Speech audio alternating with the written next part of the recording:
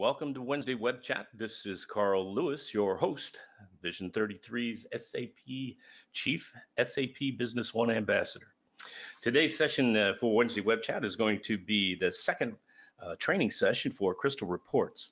And today's topic is about finding the data you need, understanding the Business One data model for Business One, and being able to locate the data that you want to report on.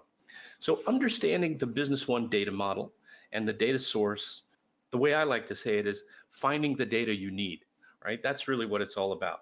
You can have the greatest reporting skills in the world, but if you don't know how to find the data, where it's at in Business One, you're at a loss.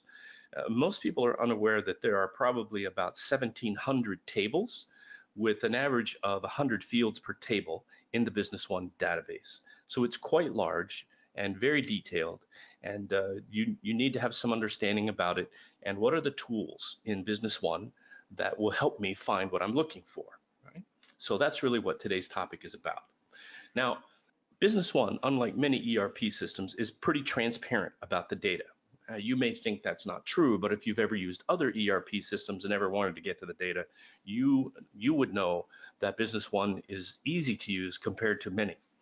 One of the big differences when I first started using this application, so probably close to 15 years ago now, was this little thing in the menu, under the view menu, system information. When you turn that on and you just hover on the screen over a field, like we're hovering over the name Norm Thompson, down at the bottom of the screen in the left, it'll show you the table name and the field name.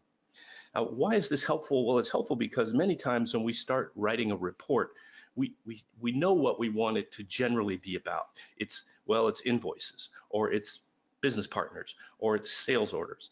And if we go to that form in the database, we can kind of find out what the primary table is. Right? On the header, this is the header, right? It'll show me what the header is. That's OCRD, that table, and this is the card name field. Now notice it says name here. That's not the name of the field. That's just a label. You can even change that if you want to. But the actual field name in the database is card name. And if you're using HANA, by the way, that case sensitivity is enforced, right, on these names. So you have to keep that in mind also.